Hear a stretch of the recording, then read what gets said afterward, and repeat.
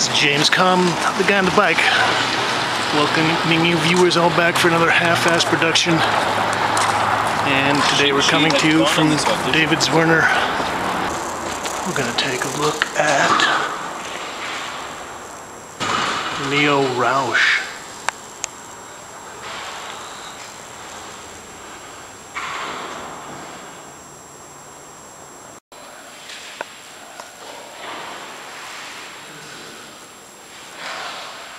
So this is the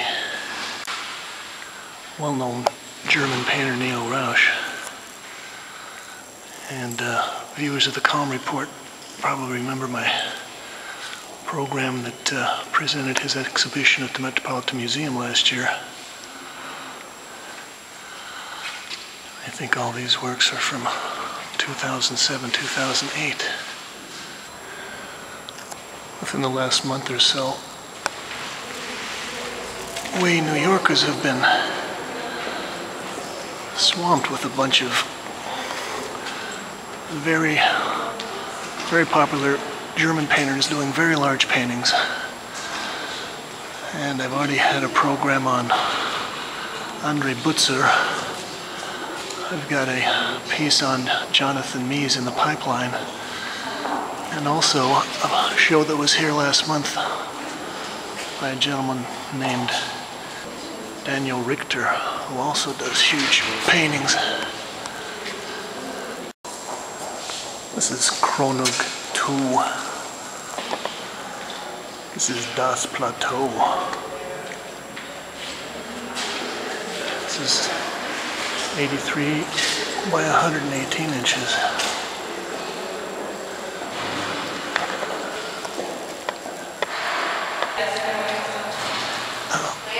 So maybe this is a 19th century German naturalist. We've got this little paint box, pencils. Got this strange little line of insects flying up to space. This is kind of nice, a strange, disproportionate head. And this change of colors for his drawing is very interesting. This is Chronog 1.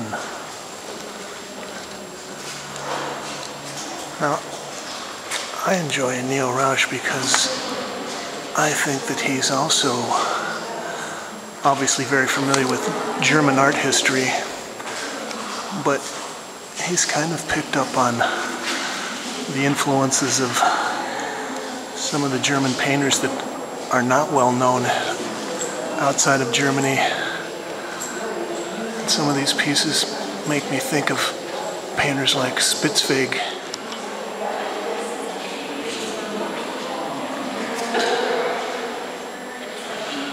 It's very impressive to see a group of paintings this size in a nice gallery setting like this. This is Parable. This is a very moody piece. Kind of made me think of a Caspar David Friedrich with these kind of looming murky skies. And I know that in his last exhibition here, he had several paintings with allegorical themes, and I said in my review that I wrote that a lot of this is dealing with the problems and the challenges of being a painter. Here we've got a painter with his paintbrush. Got a noose around his neck, tied to the easel. Of course, this is a fresh canvas, or maybe it's been painted over.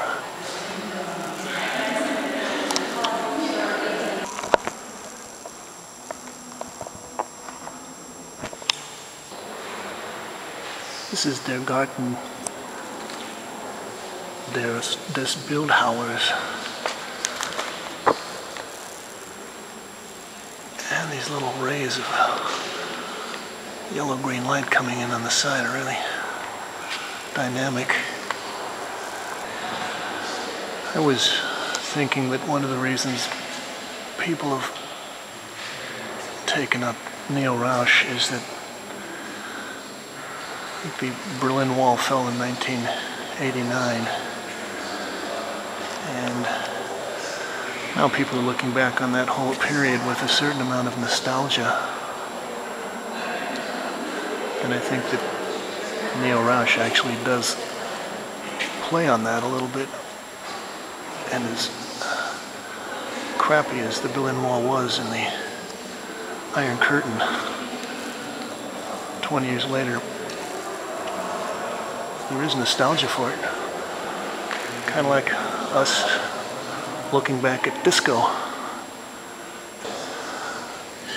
Now, I think the difference between Rauch's painting and someone like a Jonathan Mies or a Andre Butzer is Rauch is a very thin painter. This is very flat. But you'll never see big globs of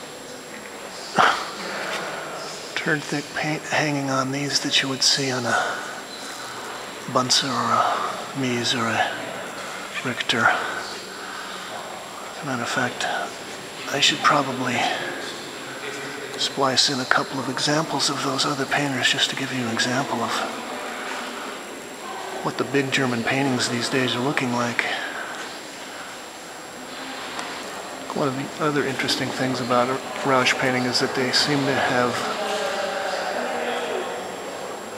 several vanishing points, several different spatial planes that are kind of incongruous. They don't all meet on the same pictorial level.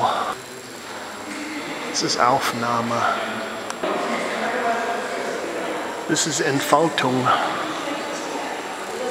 2008, 118 by 98 inches.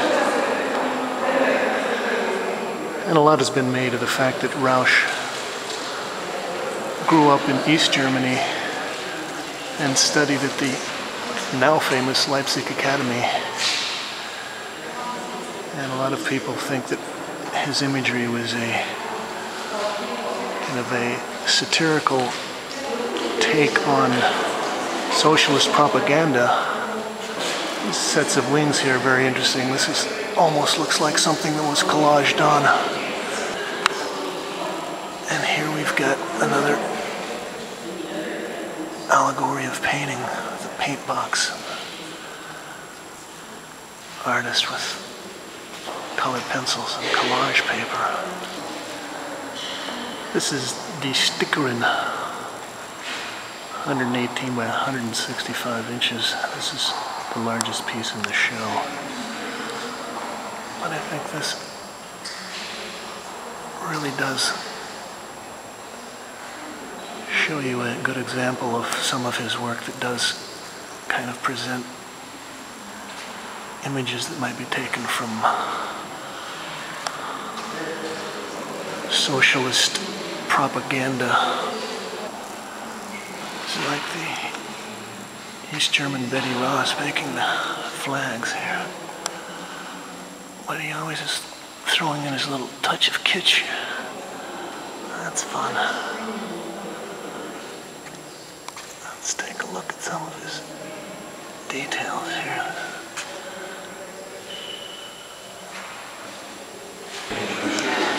Well, I just asked the receptionist about the prices, and she was very tight-mouthed.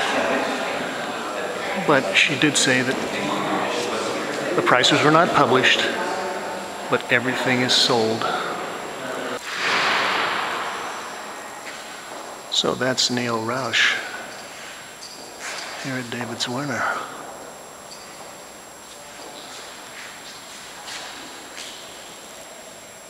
Thanks, Kate.